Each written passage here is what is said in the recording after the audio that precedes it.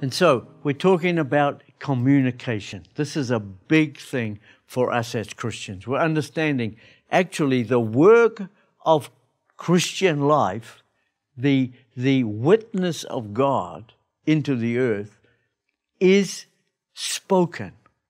Therefore, every man and woman of God needs to be confident to be able to look people in the eye and speak a clear, concise message which they are understanding how to communicate so that people's lives can understand and make choices for themselves.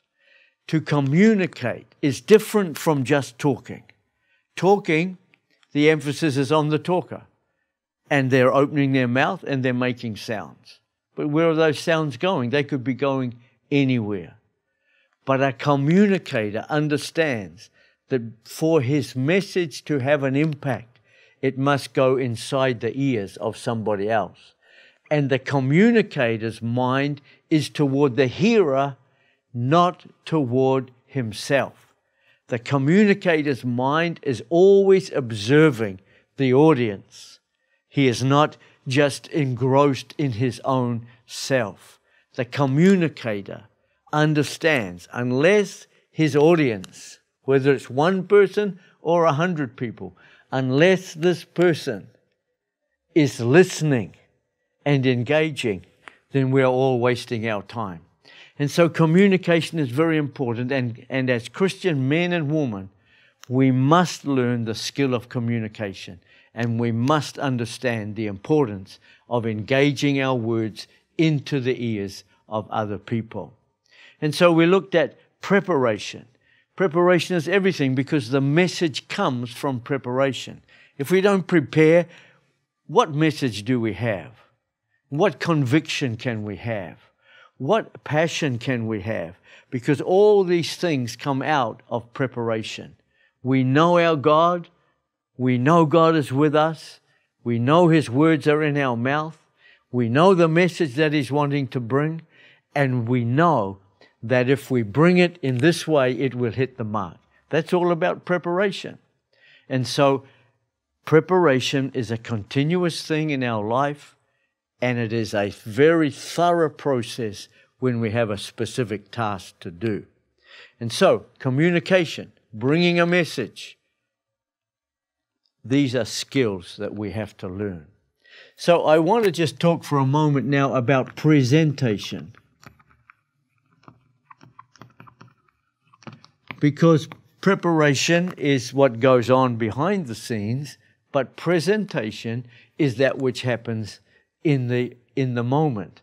And presentation can destroy all our preparation if we don't understand there are certain things that will either enhance our message or distract our message. And so I just want to give you just several skills to learn about how to present the message which God has put in your heart. So when you're talking to people, how do we do this message? And so it's quite simple. You know, in the schools, and if you've not been to a school, then this is what we do. We read the books of Timothy, and Titus. 1 Timothy, 2 Timothy, and Titus. And from these books, we bring a 1-minute message. Most Christians, when I say we want a 1-minute message, they start to laugh because they seem to conceive it's impossible to bring a message for 1 minute. What can we possibly say in 1 minute? And unfortunately, for most, that's true. Because they've never learned to bring a concise message, and they've never understood. It's not about the time, it's about the content. And in actual fact, you can create exactly the same message in 1 minute that you would take in 30 minutes. You just fashion it differently, and you highlight the point you want to make. Remember, there's a goal. There's a goal. So whether it takes you 30 minutes to get to your goal or 1 minute is irrelevant. The important thing is you hit your goal. And so we teach them to be able to speak in 1 minute a concise message, one point, one scripture, 1 minute. And the skill is learning to capture their message from the Lord and to bring that message to us in a way that we can understand and hear it and be blessed by it. Communication. And so, this is what they have to do. They have 1 minute. The first thing about communication is that there must be an opening. Now, what is the opening? Or we could call that the introduction. It's the same idea. When you stand before people, you have to say something. You can't just stand up there. You have to stand there and you have to begin to greet the people and begin to engage in them. And remember, we're talking about communication. And so the first thing we're learning to do is when we become before people is that we engage with them. God bless you. Good morning. It's wonderful to be here. And while you're doing that, you're observing the people. Are they paying attention or not? If there is something going on, shall we settle that down? Are we all ready? You know, you see people stand up. There's chaos everywhere. They just begin to talk their message and then they go and sit down. No one's heard a thing. Because why? Because nobody is ever engaged. There's all kinds of distractions happening everywhere. So the opening and the introduction part is to just make that connection and to ensure that the people's ears are able to listen to the message. And so we're observing that. And in the case of our situation, we have 1 minute, so it's just a very brief statement. And we also teach them you need to rehearse that statement. You don't want to get up here and freeze. You know, nerves and standing before people do some very weird things to us. And so we need to practice that. We need to rehearse it. And so even for myself, I will say, good morning, God bless you. It's wonderful to be here. We trust everyone is excited today. Simple statement, come tomorrow. God bless you, good morning. It's exciting to be here. We trust everybody is looking forward to a wonderful day. Come the next day. God bless you. Good morning. It's wonderful to be here. You're all looking fantastic. Let's have a wonderful day together. And so I will rehearse this kind of a thing because as I begin to talk to people, I'm engaging with them, I'm looking at them, and we're going to talk about that. We're looking at them, we're engaging with them, we're sensing them, we're feeling them. They're with you, you're with them. And it builds your confidence to be able to get on with your message. You've engaged with your people are engaging with you. This is what the opening part is all about. And so, before we do anything, we have the opening, the introduction part of our message. God bless you, good morning. We're going to have a wonderful day together. And then the second thing that I teach them to do is to go to the scripture that they are going to use for their 1 minute message. It's very important to get to the scriptures early in your speaking and in your communication. And I'll tell you why. 2 reasons. It's good for you because we are here to minister the Word of God. And we don't want to find ourselves distracted talking about all kinds of things. I don't know about you, but I have heard they stand up, they begin to talk, and then they wafty off. They talk about this and that, and all of a sudden 30 minutes is gone. We have had not had one scripture. We've had nothing of any of substance, and it's just been a storytelling time. And the reason is they got distracted. They didn't stay with a clear pattern of how to prepare your message and communicate it. So the second thing we do is that we go immediately to the scriptures. And so, for instance, I'm going to 2 Timothy chapter 1, and we're going to verse 7, for instance. And so God bless you. Good morning. It's wonderful to be here. And I'm looking at everybody. I'm seeing that we're engaging. We're going to have a wonderful day together. Praise the Lord. Listen, I want us to turn to 2 Timothy chapter 1 and verse 7. This scripture is one that God has ministered to my heart again freshly, and I want to bring it to us this morning to encourage us. And while people are looking up the scripture, I'm explaining a little bit about why I've chosen this scripture, because the Lord has ministered to my heart again, and it's fresh, and I want to really encourage us this morning by this scripture. And while I'm speaking, they're finding the scripture.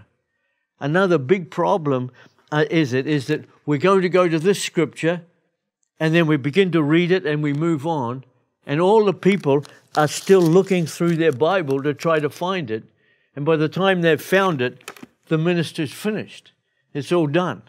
And so the engagement has been completely distracted by finding the scripture. And so it's very important to engage in the scripture. Remember, we are ministers of God's word. We're not motivational speakers. We're not trying to hype people up. We are ministering the word of God, heart to heart, into people's lives. And so, the first thing, we have an introduction. God bless you. Good morning. It's a beautiful day. It's good to see everybody. Trust that everyone is happy this morning. Praise the Lord. So we're going to minister this morning from 2 Timothy chapter 1 and verse 7. And as I was reading this scripture recently, again, the Lord encouraged me and showed me how He is with us and that we need not be concerned about anything. And as I'm talking, I'm observing. Are we all there? Praise the Lord. Let's read it together. And it's important for people to be reading and engaging in the Word of God together. Unfortunately, we live in a world today where everyone wants to rush through things and get it all done, but actually there's no real engaging in the Word of God. So we're going to read it together. For God has not given us a spirit of fear, but of power and of love and of a sound mind. Hallelujah. So God has ministered this word to me fresh this morning, and I just want to encourage you. And so we're bringing the scripture, and then we're bringing a message. Just one point. Just a one-point message. As I was reading this, the Lord reminded me that we don't have to fear anything. Our God is God. He is over everything. He has ascended on high, and He fills everything. And that as He ministers through our life and guides our life through this journey that He has prepared for us, we don't have to worry about anything, because His power in us is love and power and a sound mind. We don't have to fear anything. We can just live every day in Jesus' name. And so we've made our point. And then finally, we're putting together how we construct our message to be a good communication. The final thing we do is that we have a conclusion. The conclusion really reinforces the message. The conclusion is very important, because dealing with human beings, oftentimes their minds are not focusing into what they're listening to. And so we have to create ways as a communicator to make sure that they get our message. And this is a true thing. And I'll say this to you. People oftentimes only ever hear the beginning, and they only ever hear the end. They do not even engage in the middle. Their minds have wandered off. The beginning they hear, and the end they hear. And that's why we must be very clear to prepare the beginning and prepare the end, so that we make sure that people get our message. I've had students come up, and they've stood there just for 15, 20 seconds, and they're very nervous, and this is their first or second time to speak. But I tell you, they've come, they've said good morning, they've brought a scripture, they've burbled through a short message, and then they've had a conclusion, and then they've sat down.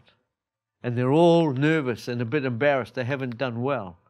And we begin to look at it, and we say to everybody, did you get the message? What was his message? Oh, his message was this. That's right.